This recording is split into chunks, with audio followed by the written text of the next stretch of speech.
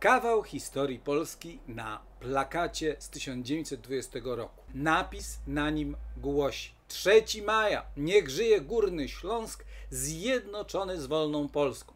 Plakat opublikowano w Gliwicach w 1920 roku w drukarni Sztandaru Polskiego. Znalazła się tutaj też sentencja: hej ludu Polski, od Ciebie zależy ojczyzny dzisiaj naszej i przyszłość i chwała. I Twojej się spęka niewoli obroża, bo w domu swym będziesz Ty panem u siebie. I jeszcze w dolnej partii plakatu znajduje się napis 1920: oświata ludu dokona cudu. Plakat powstał po pierwszym powstaniu śląskim, które było spontanicznym zrywem polskiej ludności, mającym na celu przyłączenie Górnego Śląska do Polski. Upadło po 10 dniach, przygotowując jednak grunt do 2 kolejnych powstań w następnych latach. Plakat odzwierciedla dążenia polskiej ludności Górnego Śląska do połączenia tego rejonu z Polską. Symbolicznie podkreślono to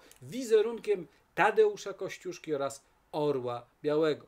Powstał w okresie pomiędzy pierwszym a drugim powstaniem śląskim, gdy przyszłość tego terenu pozostawała jeszcze niewiadomą.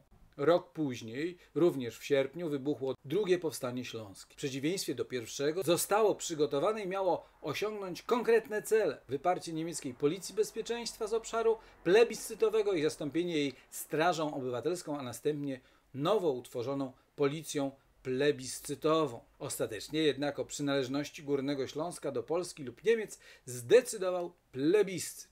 Do głosowania w nim dopuszczono udział osób, które wcześniej wyemigrowały ze Śląska.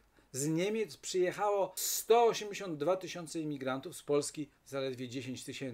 Ostatecznie w plebiscycie wzięło udział 97% uprawnionych do głosowania osób, z czego około 19% stanowili wcześniejsi emigranci. Plebiscyt odbył się 20 marca 1921 roku, a jego wynik nie mógł być inny. Za przynależnością do Polski głosowała mniejszość, 40,3% głosujących. Komisja plebiscytowa zdecydowała o przyznaniu prawie całego obszaru Niemcom. Na tę wieść wcześniejsze pojedyncze strajki przekształciły się 2 maja w strajk generalny, który objął 97% zakładów pracy. W nocy z 2 na 3 maja 1921 roku wybuchło trzecie powstanie śląskie. Na jego czele stanął znany działacz społeczny Wojciech Korfanty. Zakończone sukcesem walki trwały 2 miesiące.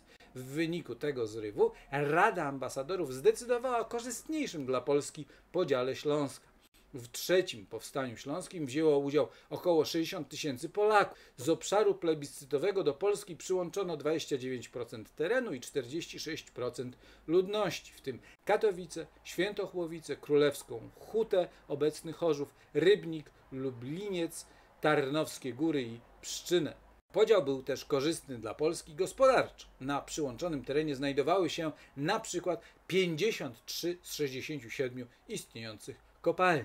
Zapraszamy na stronę www.atticus.pl do działów plakaty, afisze, niepodległość oraz Silezjana.